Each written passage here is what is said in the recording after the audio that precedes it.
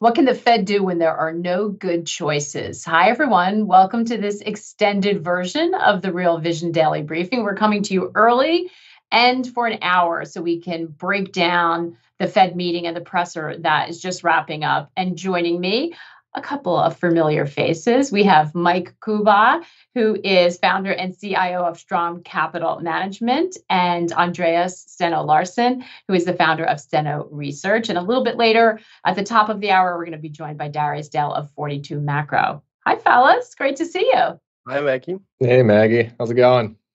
It's going well. I was just listening to Jay Powell. I think we all were. So, as expected, 25 basis points, a little bit of change in the language of the statement. What did you make of it? I mean, it was expected, but did he say anything that stood out to you?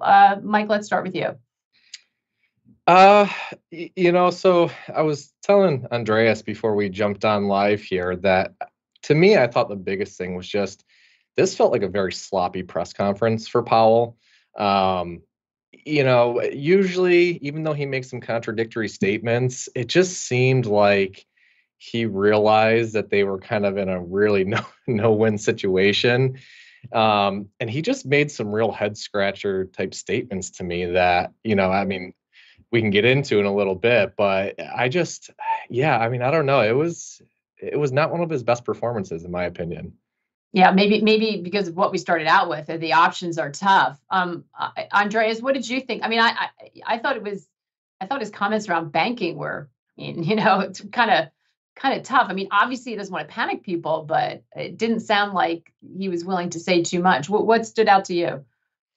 Well, I found it interesting that he basically started off the presser with a comment on the situation in banking. And he told us that the conditions had broadly improved since the last meeting in March, which I firmly disagree with. And I also expect the market to disagree with that view when we see the ultimate reaction to this press conference, maybe tomorrow or later this week. Because, I think 3 banks are out since the last press conference in March. So obviously conditions haven't improved. And it's kind of a hawkish signal to me that they're not willing to more explicitly accept that banking is vulnerable here. Yeah. Do you feel that way, Mike? I mean, that's a great point, Andreas. If we don't admit it's happening, and they did once again really stress the fight against inflation. I mean, they have been saying that. It's an echo of what we heard before, but they're continuing on that path with the rhetoric, at least. Yeah, I completely agree with Andreas that, to me, the statement certainly seemed to be more hawkish, especially his comments, because, he talked about labor demand still being significantly outstripping supply, talked about inflation still being far too high.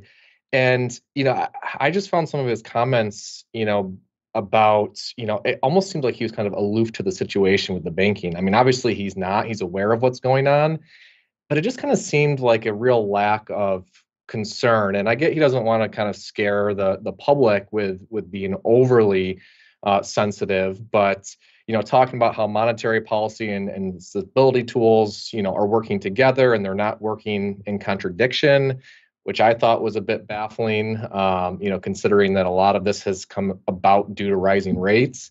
And then he made some statements that, they do think that inflation will take a long while to come back down, and they're debating on kind of what that sufficiently restrictive level is. And then in the very next breath, he said that he actually thinks that we could be at that sufficiently restrictive stance. So like I said, I mean, it just seemed like he was kind of all over the place. I mean, he even had sort of a little foot in the mouth where they were talking about wage pressures and how that could, fuel inflation. And he felt the need to kind of go back and clarify something that was unsaid.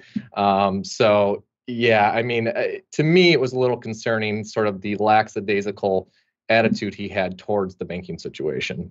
Yeah. I mean, he's in an impossible situation, though. But I just want to mention, ADP payrolls came out today, right? Stronger than expected. We're going to get that job number, the monthly government number tomorrow. The data is not working in his favor. It didn't help very much at all. But Andreas, when you're talking about the banking situation, hard to think of what he could say, especially now that, and I think he touched on this for a moment, now that we saw the speed with which things move, when you're talking about people jumping on their phone. I mean, if he said anything indicating they were concerned, doesn't that doesn't that always mean, well, if they're a little bit concerned, then we should be freaking out because there's no way they're going to touch? I mean, how could he possibly say anything that was going to be well received, whether it's concern or not? I mean, it was a no-win, wasn't it?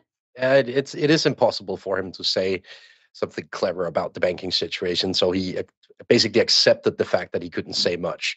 But just yesterday, one of the members of the Economic Council advising the White House on economic matters explicitly said that raising interest rates at this juncture would probably cause more stress in the banking system.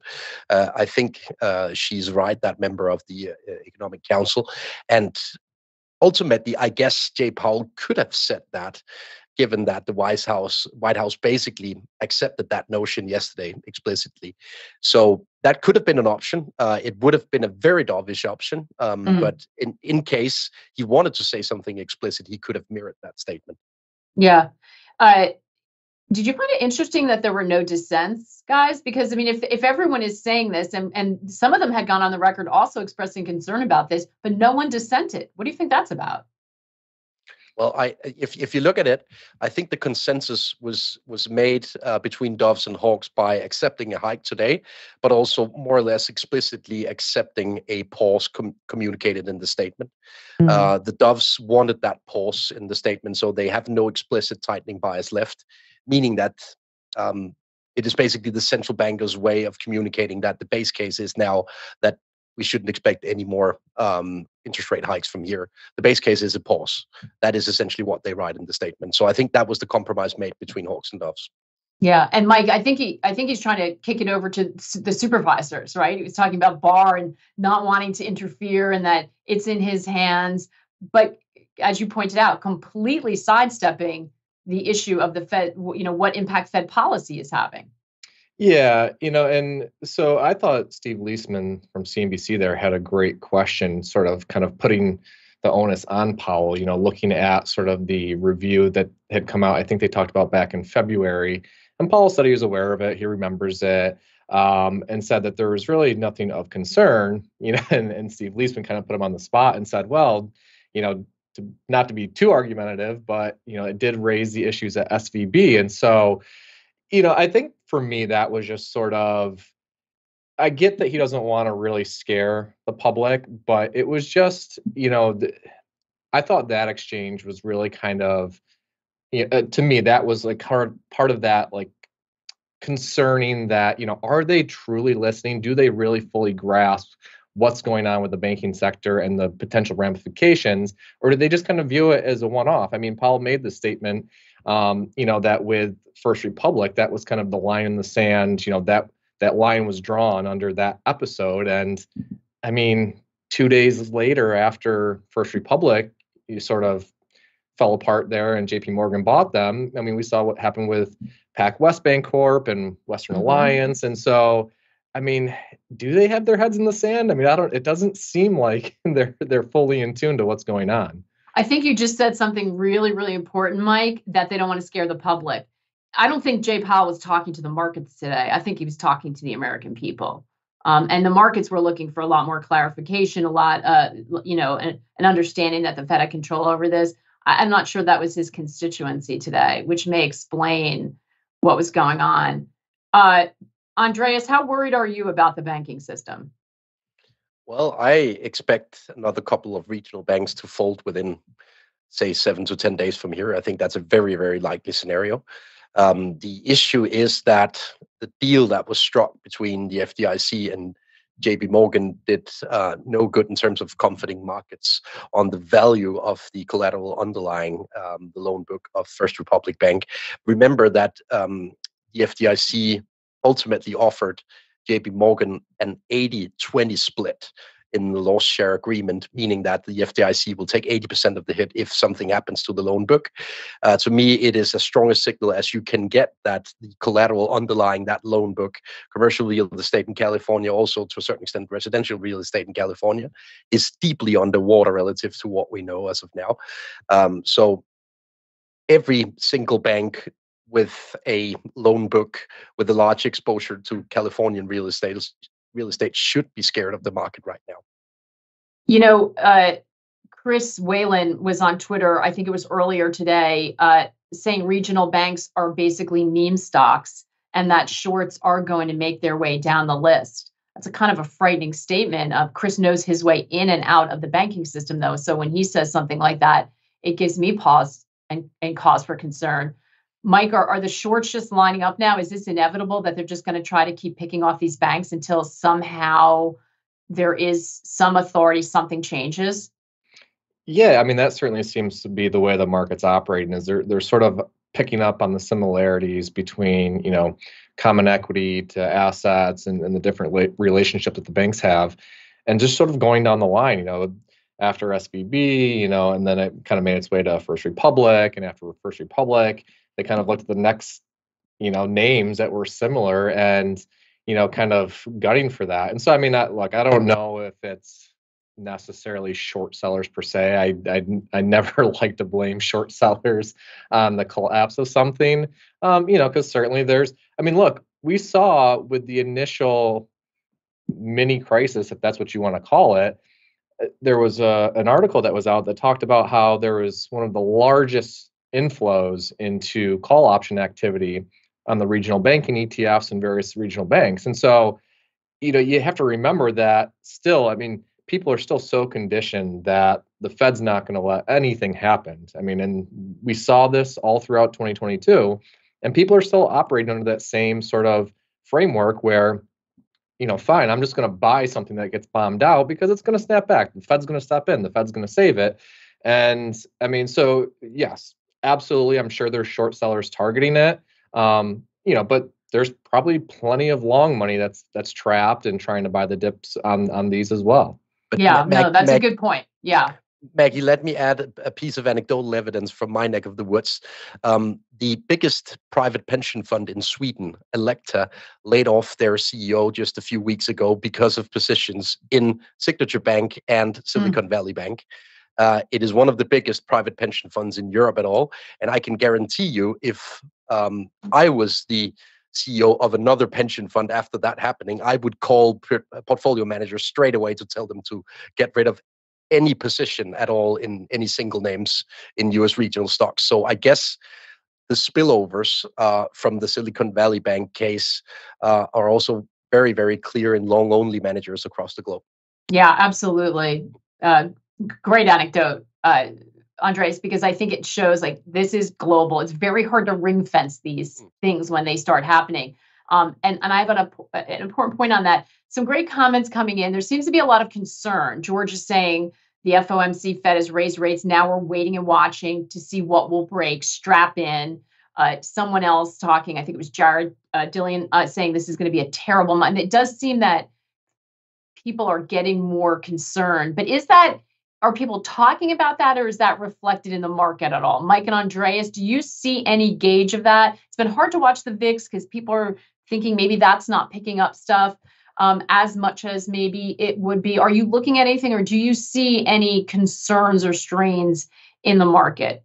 Mike?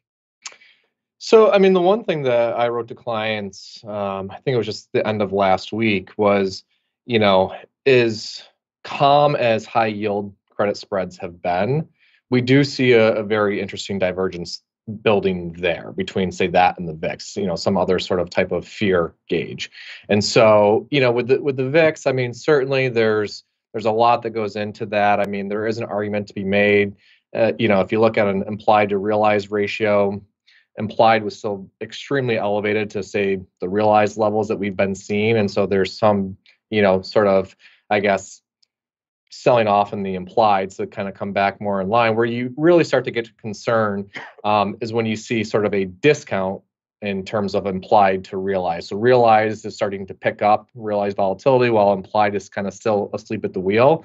And that's not where we were, right? We were at these sort of persistently higher VIX readings that we had seen over, the past several years.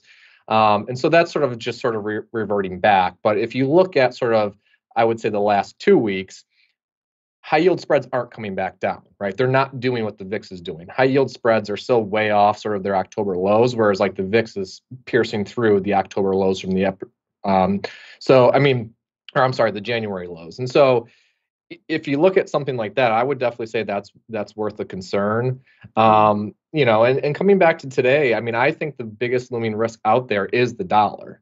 I personally am, starting to position the portfolio a little bit more along the dollar. I look at sort of, a situation, say, over in Europe. If there's a situation, like, I'm not a banking expert, but I look at something like an inverted yield curve is the same in Europe as it is here in the US. You look at sort of, if you look at the damage that's been done to banks here in the US from rising rates, I mean, Europe is in a very similar situation, right? They were at negative rates. And so, I look at all the influx and kind of consensus that Europe is going to be this major winner from China reopening. You see speculator positioning in the euro at near record highs.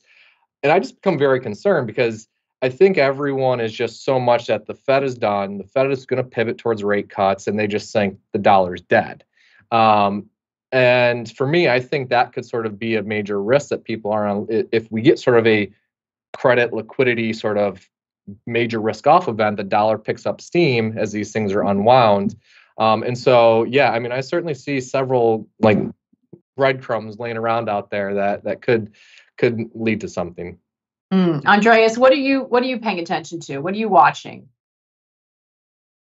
Things to what Mike said before, I'll talk about what I find to be a very clear signal from equity markets that we're actually starting to price in a recession now.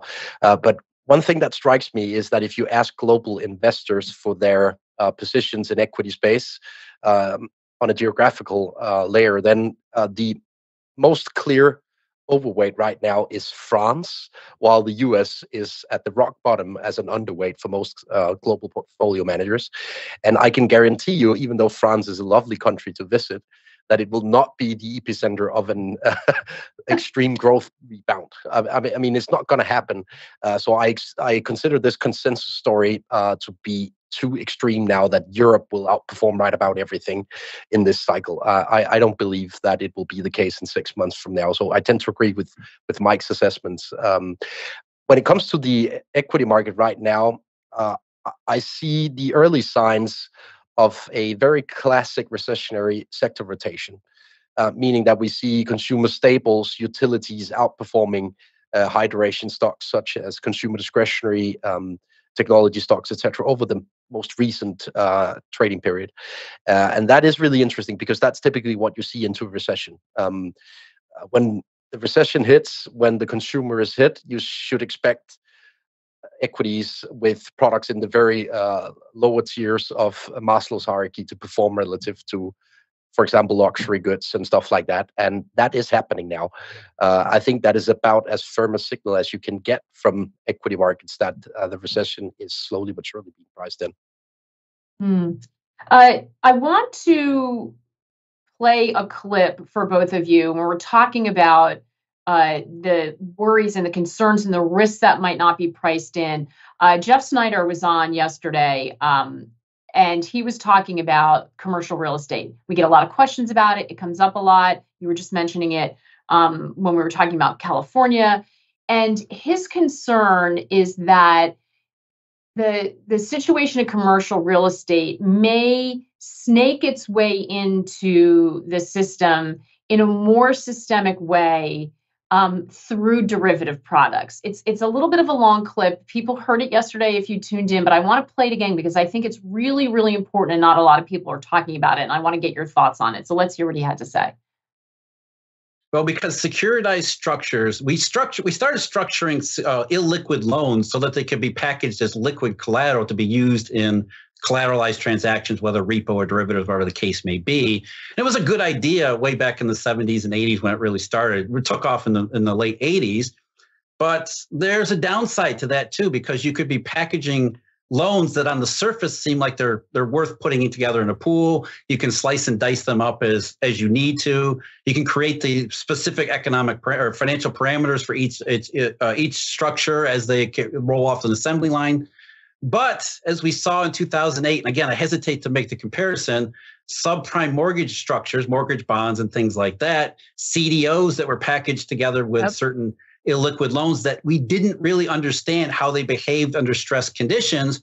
What you end up with is a bunch of ostensibly illiquid, unknowable products put together in a pool that are then, it's at one point, they're valued in a way that they probably should never be valued. And then the liquidity characteristics of those products, of the CLOs or whatever the case may be, whatever securitized structure it is, they tend to behave very differently than how they're modeled when they're put together, because they're modeled under a certain set of tolerances, and history has shown that it's quite easy to violate those tolerances. So in the case where anybody has been using CLOs as collateral, either directly in funding transactions or as a three-legged transaction with, transforming, putting up CLO collateral in exchange for, say, a U.S. Treasury, and then using the U.S. Treasury securities transformation, it allows these risky assets to essentially impact and affect the collateral, the systemic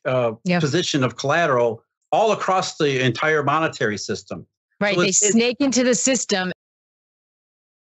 I really wanted to play that again because I think it's such an important point. And I'm wondering what both of you think about it. And I think Jeff took great pains to say, I'm not saying it's going to happen.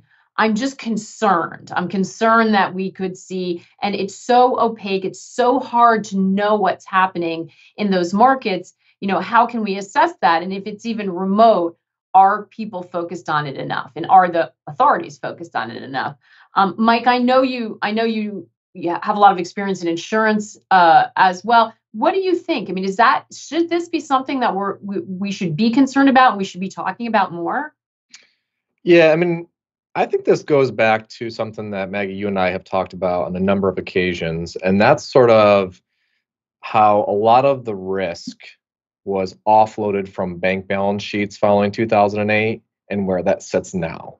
And so that's where I think a lot of these issues could pop up, as Jeff said. I mean, we don't know if it's going to happen, and we don't think that's baseline necessarily, but that's where you could start to see these things in sort of the private market, whether it's private equity, whether it's real estate direct types of products with like a BlackRock or Blackstone or whatever it might be. And so I think that's where the issues could pop up, because following 2008, banks offloaded it. Well, investors somewhere need to hold that, right? I mean, projects are still getting financed. These different products are still being packaged up and sold off. And so that's sitting somewhere. And so I would argue that that could be even scarier if it were to actually unfold, because, as opaque as things were with 2008 and what the banks were holding and what they were doing, I mean, now that's, like I said, it's across private asset managers where arguably regulators have even less insight into what's going on and what's on their balance sheets. Yeah. Andreas, maybe a stupid question, but does it make it less risky if it's across the private market because it's not a big regulated bank, or is it still, we're talking about pension funds and there's tons of exposure there? And do you think that this issue of commercial real estate, and I think the focus is there because of what's gone on, what's happening with interest rates, and also the change, right? The change in office buildings, these big shifts in work that draw out the timeline of what a cycle might look like, a down cycle might look like. How are you thinking about all this? I mean, if we look at the price development of office space, for example, in San Francisco, the most recent price dynamic is outright disastrous. So obviously this will show up in the value of collateral underlying both on and off balance sheet debt, both in the banking sector, but also in the insurance sector and in the pension fund sector, et cetera. I actually consider it an issue that the Federal Reserve does not have a direct line to those in trouble in case that we should see spillovers to insurance companies and pension funds. It makes it a whole lot more difficult to throw money at the problem. And the only solution, should push come to shove, is basically to just add a lot of liquidity to the market and hope for the best, exactly as Bank of England did once the pension fund sector started struggling back in November last year. So ultimately, we know what happens should the insurance sector and the pension fund sector get into trouble as a consequence of this. QE will arrive again. Yeah, QE. And speaking of, there are an awful lot of rate cuts priced into the market And Jay Powell didn't give any indication they were leaning that way. I think people think he's biatzing, but Mike, is the market mispricing or misjudging the Fed? So what I thought was interesting is as soon as Powell started to speak, right? I mean, you basically saw the initial dovish reaction to the announcement get unwound. So, initially the dollar sold off, bonds were holding firm, gold sort of went on a run. And as Powell spoke, basically all that reversed. Oil, gasoline, none of those things really budged. They actually resumed their sell-offs on the day. Copper didn't really budge. Gold sort of gave up some of its gains. And then the front end of the curve, started to sell off. And then after Powell stopped talking, the press conference ended. It's like we immediately started pricing all that back in. So, you look at like SOFR futures in December of this year, and they were almost back flat on the day. And then after Powell stopped speaking, it finished up around 14 basis points. So, it had a pretty sizable rally in the last, say half hour of the day. And so, Powell made a few statements in his comments where he, I thought the statement where they basically said, determining if more tightening is necessary, and they didn't say anything about whether rate cuts would be necessary. And he even said, if their forecasts are correct, then rate cuts are not appropriate. So he's certainly, as much as people wanted to read that into dovish, I thought that was more of the hawkish aspect. But yeah, it seems like the market just kind of, once he got done talking, just went right back on their way to starting to try to price in some rate cuts, because you saw a slight steepening in the curve at the end of the day as well. Yeah, they're just convinced that he's not, either doesn't know or isn't saying. Andreas, on this point, John asking, can you ask the guys to comment on the fact that Jay Powell, sees moderate growth or small recession, very contrary to the market? Yeah, it is. The market consensus is a recession commencing in the third quarter. And ultimately, that recession needs to arrive rather sooner than later to confirm the market pricing of rate cuts. Otherwise, we obviously won't get those rate cuts. To me, it's a matter of when, not if, we will see the first rate cut now. I ran the press release through a word matching model and compared it to the January 2019 statement from the Federal Reserve. And it felt very similar when I read the two, and when I ran the word matching machinery, it also confirmed my vibes.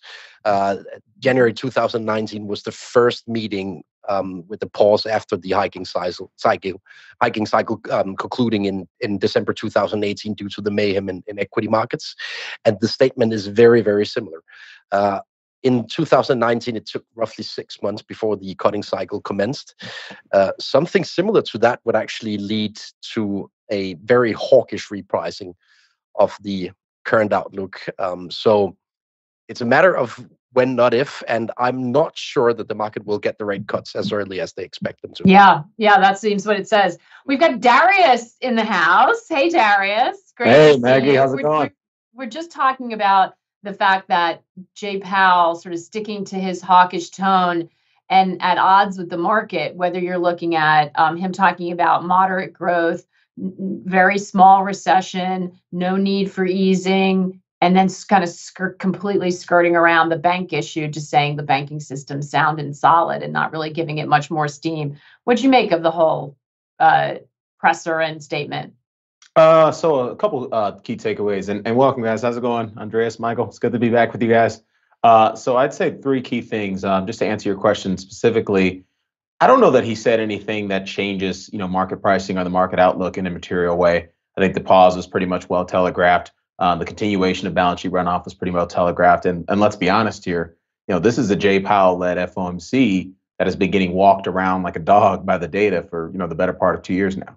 You know what I mean? So I don't know that he's going to say anything forward-looking that's going to be especially revealing to asset markets on a day like today. So that's kind of our general takeaway. And then kind of secondarily, it's kind of what wasn't said and what wasn't really focused on, because I think the whole kind of discussion around the policy rate kind of misses the broader point in terms of the go forward outlook for Fed policy, which is something we wrote about in our late morning note this morning, which is the balance sheet's going to be back in focus.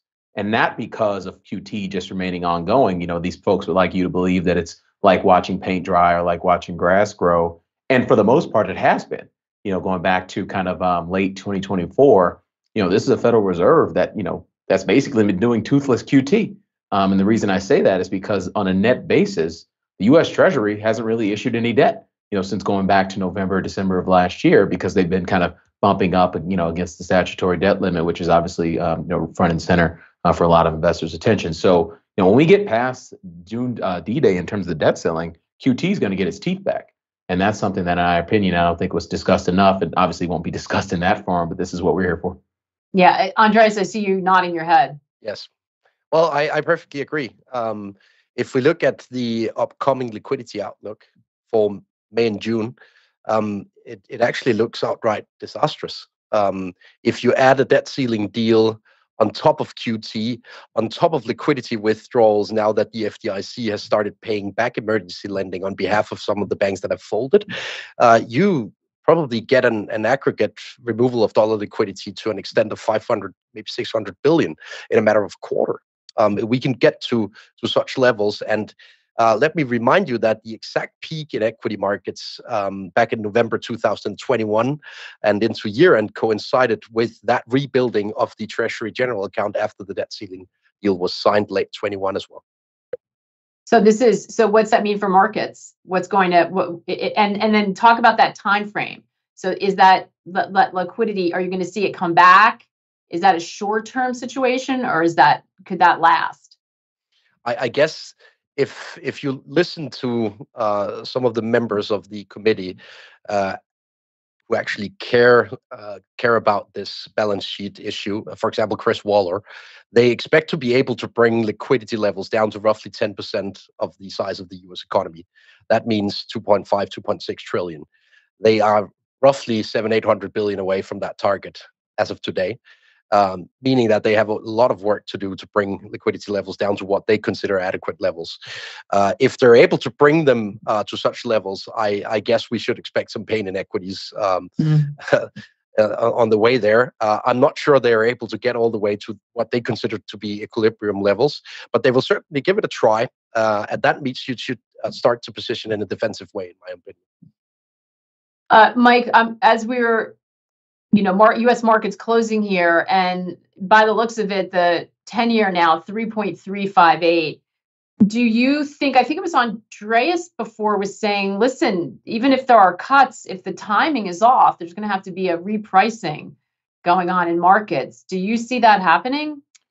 Yeah, well, that's sort of that goes into sort of the thesis that I have right now that I talked about a little bit before with respect to Europe, and specifically the euro with positioning. So we see the positioning, we see the sort of consensus thinking in terms of Europe being this winner from China reopening, and the ECB is going to continue to jack up rates after the Fed pauses. The Fed's going to pivot, and so I think that's the major risk, and why sort of a rally in the dollar could spell trouble for risk assets. Because you look at those different factors, right? You have sort of QT is going to be ongoing, whether or not the Fed pauses, QT is going to keep going. Then you have sort of this rebuilding of the Treasury General Account. So that's a massive issuance of debt that's coming into the system to suck liquidity out of the system. And so, yeah, I mean, I think, and then the last aspect is sort of if the Fed just pauses, right? And they don't immediately start going to cuts in, say, September, or if they don't get, I mean, I think we're looking at 4.25, so almost 75, 100 basis points of cuts by December of this year. If we don't get that right away, like the market's expecting, then that is where you could really sort of see this really sharp unwind of this consensus narrative that the Fed's going to pivot, they're going to cut rates, the dollar's going to weaken. That's going to be a major tailwind for risk assets.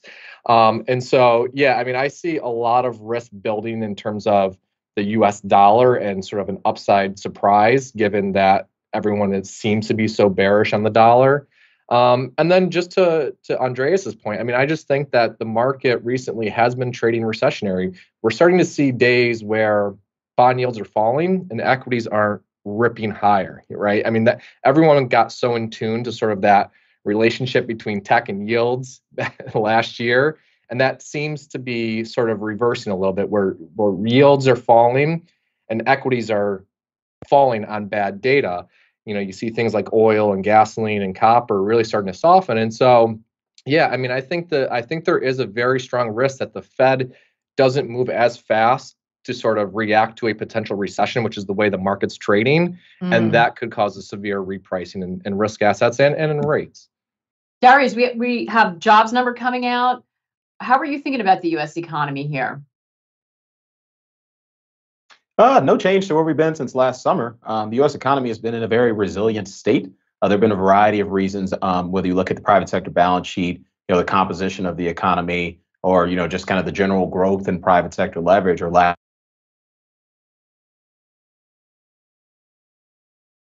in the data. We're lagging a little bit on To Darius. see in the data, and so let me hop back on. I'll hop back on. I think he said he's going to hop back on. I think he's going to exit and hop back on. Are we, Andreas? When we talk about the debt ceiling, get a lot of questions about it from viewers.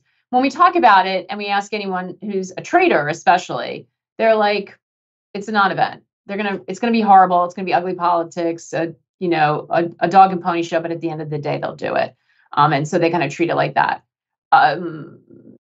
Should we be more concerned? Is there more risk around that? Someone asking about the fact that Powell was like, hey, listen, that's not our problem to solve. Well, I mean, ultimately, they will sign a deal to lift the debt ceiling again.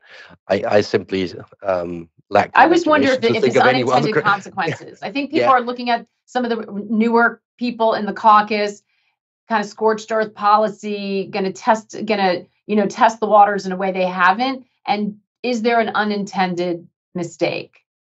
I think that's what people worry about.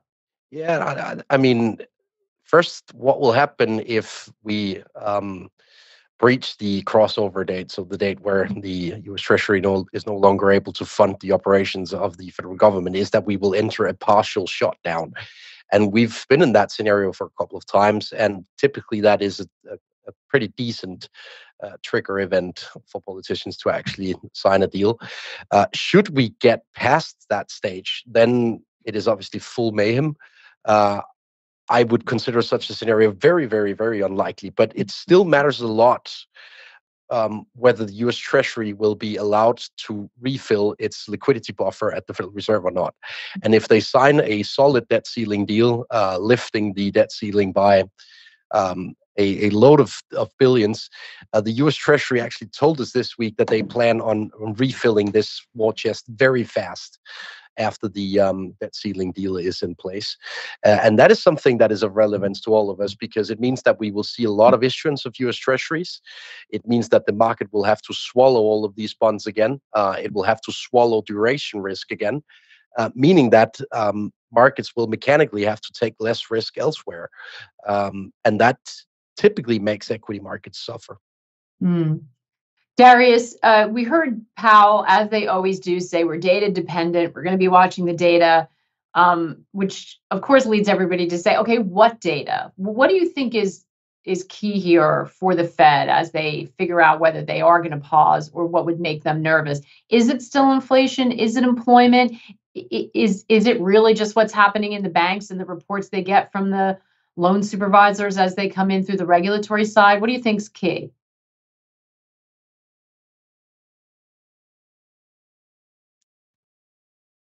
I don't think he's just thinking, folks. I don't think my question was that hard. I think he's having some connectivity problems. Mike, why don't you take that one? What do you think is going to be the determining factor? It has been pretty much inflation. What do you think it is now? I think it continues to be inflation unless we see a material deterioration in, say, the labor market, or, I mean, I would like to say more stress in the banking system, but I think they've kind of showed that, with First Republic, after SVB and Signature, I mean, if Andreas's prediction comes out that several more fail, within the next couple of weeks, I mean, is that enough to get them to sort of start paying attention? I mean, I don't know. I mean, like I said, my feeling from today is it's kind of a head in the sand type of mentality. And so I think at the end of the day, it still comes down to inflation unless we see a major sort of resurgence in unemployment. But yeah, I mean, for now, it's still the inflation game. Andreas, are the lags still in effect? I mean, how much is in the pipeline and how much has already hit the economy? And now you're going to have potentially credit contraction because of the banking situation on top of that. How much wouldn't we have seen it? Or is it just working through all of that mountain of stimulus that was put into the economy and that equilibrium's still there? When do we start to see the economy turn? I think we've added a new set of lags to the equation now, given that the liquidity crisis that we've seen through March and into early April in the banking system is likely to spill over to a conservative decision making among loan officers, right? And that's another lag to introduce to an already very complex set of lags from interest rate hikes last year. And my base case is essentially that we will see the ramifications during the second half of the year, but not before. Since an interest rate hike typically takes between 14 and 18 months to filter through the system, while a liquidity crisis roughly takes 2 quarters to show its ugly face in credit. And we know that the Federal Reserve already knew the results of the loan officer survey out on Monday next week. And I actually noted a few interesting remarks from Powell in regards to that survey, because he said that it was broadly in line with their expectations. And in the statement, they twisted the language around credit standards so that they now write that it is likely that credit standards will tighten, meaning that the survey released on Monday will showcase tighter lending standards. And if you look at lending standards versus actual bank lending, it typically takes roughly 6 months from tighter standards are being implemented at banks until you actually see the credit contraction. And on typical correlations, as of what we know today, we should expect a credit contraction in between 5 and 10% of the total balance sheet size of the US banking system, which is quite a lot. Let me remind you of that. It sounds like it's kind of peanuts, given that we've had a credit expansion of say 20% or so of the balance sheet size. But every single credit contraction in history has led to a recession. It's very, very clear that in this hyper-financialized system, credit contraction will lead to lower economic activity. Andreas, we have the ECB meeting this week as well, right? Don't we have that tomorrow? What are you expecting there? Well, I think they will deliver a hike of 25 basis points, even though a hike of 50 basis points has been discussed. But as Michael has also alluded to, I think they're pretty scared of the banking stress spilling over to Europe. So in a sense, they've had a bit of time to prepare for this scenario, right? Given that it started in the US and still mainly centers around the US financial system. Obviously, we've had the issue of Credit Suisse, but that's still outside of the Eurozone. So I think they will play safe and deliver a small hike, even though the inflation picture basically tells them to hike by 50 or 75 basis points. It's still very, very elevated relative to the inflation momentum in the US. Mike, if the Europe overperforming has been played out or over exaggerated, or you think that's extreme, sounds like you're both saying that, and the US is facing these headwinds, what does outperform here? What looks good? I mean, it's tough. I mean, when I think through sort of the setup for both risk assets as well as fixed income, I mean, I struggle to get a really clear picture because while on the one hand, I do think that the Fed is going to be forced to cut sooner than they want to. Now, I don't know if that comes in September or December.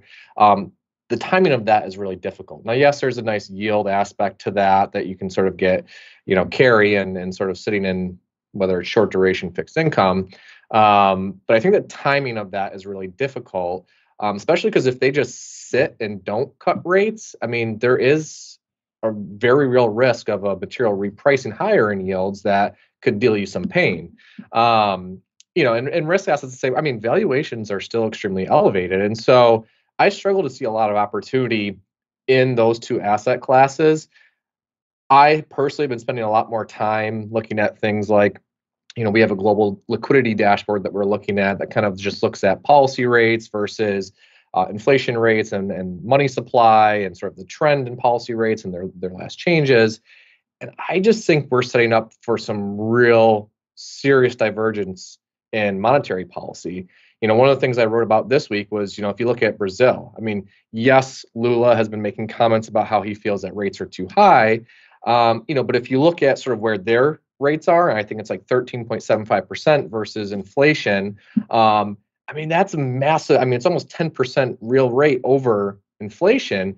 So whether it's playing sort of fixed income in say like a Brazil or even the FX market, to me, I think that's where a lot of the opportunities and where we've been spending a lot of our time is much more on where sort of these divergent monetary policy decisions can come out and what that might mean for especially something like the euro where where positioning has been extremely lopsided and could spark a really nasty reversal if position starts to get unwind.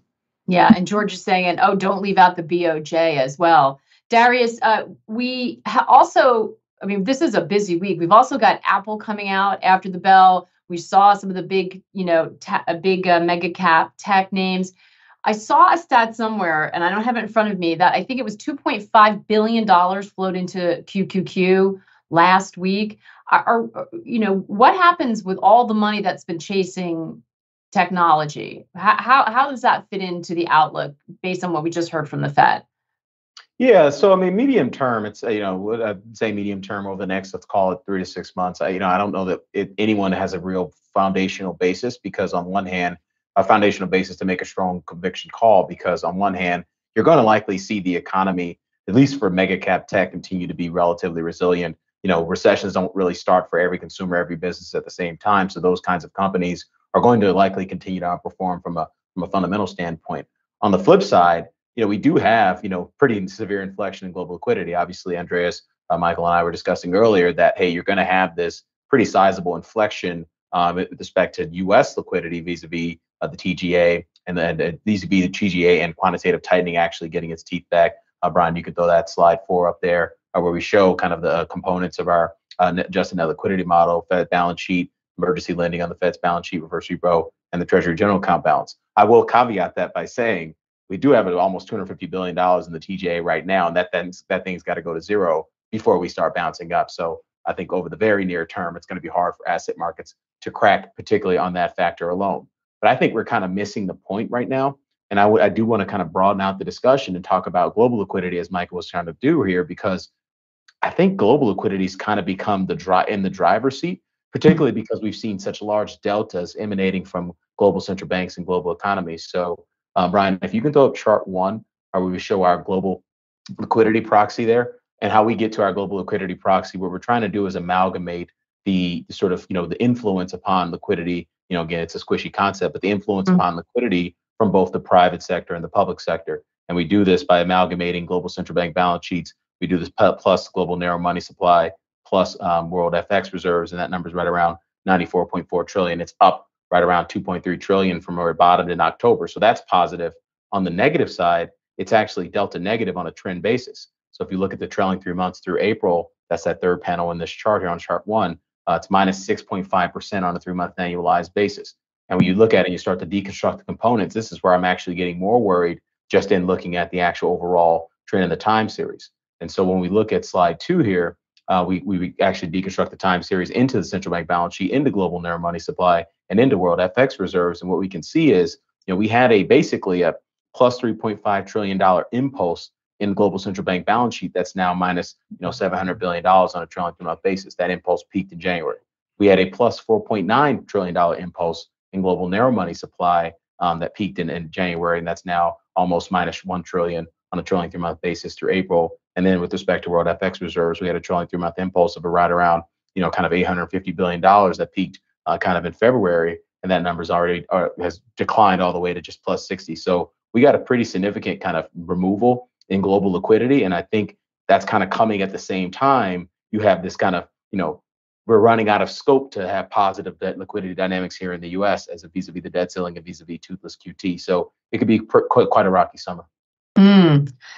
Andreas, I know that you have been looking at liquidity as well. You did your Steno signals on that very issue. And if you don't have access to that, if you're not a member, you can scan the QR code so you can see that. Andreas drops them every week.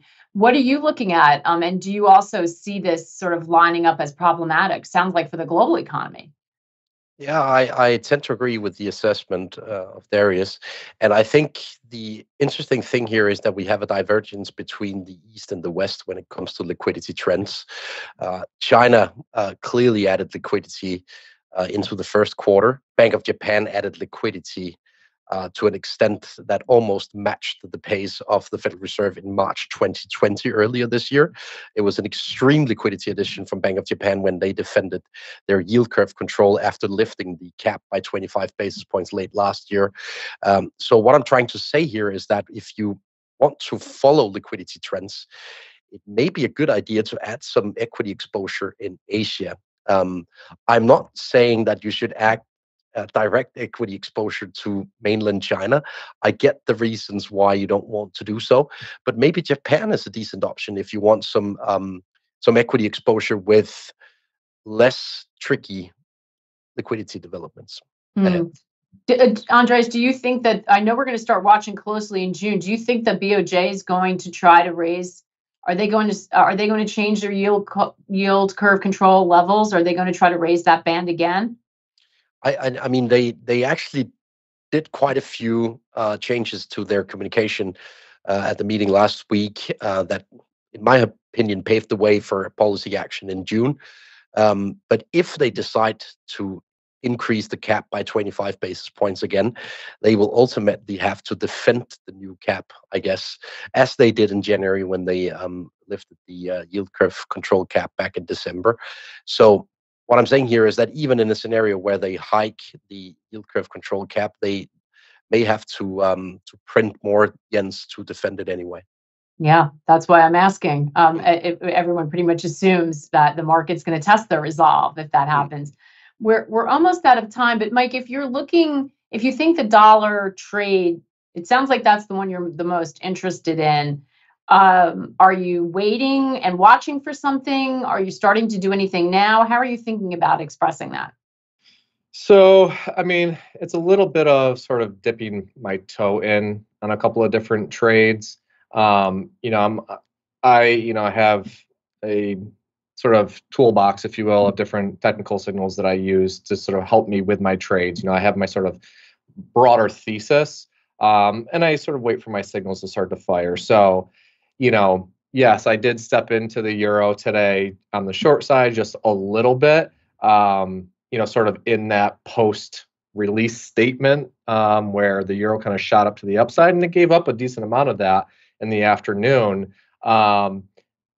At the same time, I don't want to add a ton of risk in case we get any sudden surprises from the ECB tomorrow. So, for me, it's sort of dipping my toe in because I do think that, what technicals aside, whether it's the Fed pivoting to rate cuts or it's, everyone believes that once the debt ceiling impasse is resolved, that's naturally going to be a dollar net negative because of sort of the upheaval and whatnot. People are going to be upset with the U.S. and lose faith in the U.S. because of everything that's going on. That's just become such an overwhelming narrative.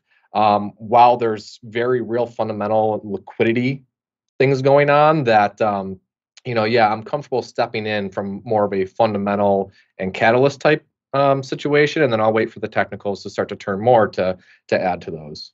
Which makes sense in this environment. Darius, I'm going to give you the last word, but I got to tell you, as usual, we're getting a lot of love for your shirts, and Johnny Airport believes you should come out with a line of your own. So just a little entrepreneurial idea for you as we navigate this tough macro environment. But what do you want to leave people with? What's going to be on your radar? What are you looking at, and where do you where's the risk that you want to keep an eye on?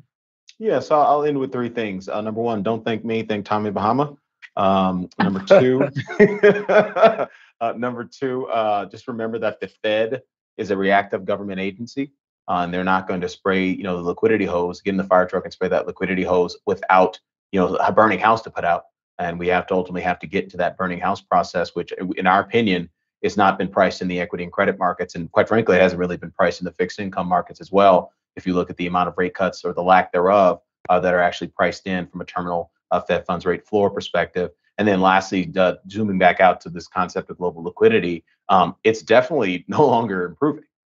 It's not sort of contracting the way it was throughout 2022, but you can make the case that it might actually start to contract the way it was throughout 2022. And I'll just leave you with two final thoughts on that, which is the Chinese economy is the part of the reason we saw such a significant uptick in global liquidity last year is we saw the Chinese economy kind of really struggling late in the year, and the PBOC was very keen to give the Chinese economy a kind of a fundamental boost in the absence of meaningful fiscal stimulus. Well, China's economy is now standing on its own 2 feet. We can clearly see that in the data. GDP in Q1 was 4.5%. It's well on its way to meeting that government target of 5% for 2023. So it's very unlikely that PBOC's, in the game, or going to have skin in the game to the same degree. And then I have a variant perception with Andreas with respect to the BOJ for two reasons. One, part of what we saw investors in terms of attacking BOJ's yoke of control framework and kind of forcing that speculation upon the policy there is part of the reason for that was we saw, global bond market volatility as high as it had,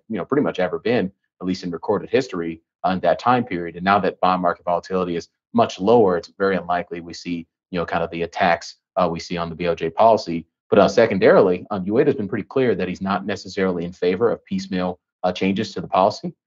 So that may kind of delay any big changes in policy, kind of until next year. So in our view, this concept of global liquidity at the bare minimum is no longer improving, and it's probably going to get a lot worse vis-a-vis the U.S. economy and U.S. liquidity dynamics over the next, let's call it 6 months.